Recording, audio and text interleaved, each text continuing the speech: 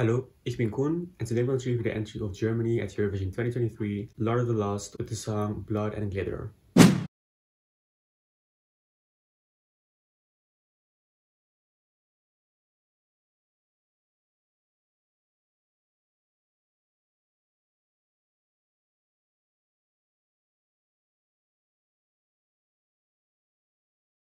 Germany picked a Eurovision entry with the national final again, this year called Unser Lied für Liverpool. First, there was a TikTok round, which gave a wild card to an artist who uploaded an entry to TikTok with the hashtag Unser Lied für Liverpool. And out of about 900 TikTok submissions, Koen Verhulst won the TikTok wildcard with the song Lied mit gutem Text. A lot of people were not happy with him winning the TikTok wildcard because of blackface and basically just plain racism in one of his previous videos. He also has been accused of sexism in his songs, to which he responded with that he thinks people are initially right to criticize that because he glorifies alcoholism and has a lot of sexism in his songs, but covers that with humor and obvious satire. That didn't really change anything about the way German and international Eurofans looked at him. Anyway, he became part of what was supposed to be a 10-song lineup of the national final, but that lineup became a lineup of 9 songs, since the lead singer of Frida Gold fell ill and had to withdraw. Despite being seen as the favorite to win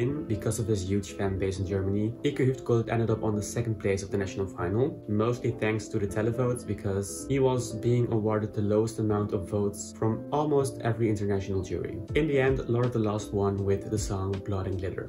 Can I just say that I absolutely do not get how Koen Verhulst got through the selection committee. Like, a person like this is representing your country on the biggest stage of the world. No matter if someone gets the most votes in the TikTok round, why would you still select him when something like this comes to light? I mean, lots of German and international fans were very against him participating, so why not listen to them? I mean, in 2016, Xavier Naidoo was also withdrawn as an artist for Germany at Eurovision Song Contest because of controversy surrounding his previous work, and he was an internally selected artist. So I don't get why you would make someone like this still compete in a national final when you already have other artists that no one is complaining about regarding previous work that could still go to Eurovision without having the chance of someone like Koen Verhulst going to Eurovision and representing your country on the biggest stage of the world. I just don't get it. I don't get how the German broadcaster would not look at that, but I'm glad Koen Verhulst did not win. Still crazy he became the runner-up though, because he basically almost did still win. I did also really like the song Alle Frauen im sind müde by Frida Gold. I was sad they had to withdraw, but I'm also happy with the winner Lord of the Lost, because Germany has a big heavy metal scene. I think together with Finland they have the biggest heavy metal scene in the world.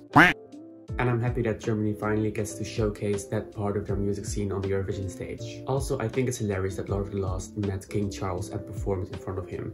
Germany is kind of known for ending up in the bottom 5 in the grand final of Eurovision. Though I sometimes say with good false hope that they'll end up higher than they have in this bottom placement streak. I think this year they're sending something so different from what they've sent before and from what we're seeing in this year's contest that I think they could end up higher than bottom 5. Sure, there are more rock songs this year, but not with the style and aesthetic of Lord of the Lost. I do still think right-hand side of the scoreboard right now, but at least higher than bottom 5, which is where they've ended up every year since 2015, except for 2018, of course, when they ended up on the 4th place, like a random top 5 placement. I think they can at least count on votes from Finland, since they also have a big heavy metal scene, and they also gave their 12 points to Lord of the Lost in the national final because they were part of the international juries. So to conclude, I think it's nice that Germany is sending something so different than what we're used from them. I think it's great that we're getting heavy metal from Germany this year, and I think this could be the year that Germany finally breaks that bottom 5 curse that Germany has suffered from for so many years. And that's about all for now. What do you think of Blood and Glitter? Let me know in the comment section down below. If you liked this video, be sure to give this video a thumbs up. Thanks so much for watching, and hopefully until next time. Auf Wiedersehen.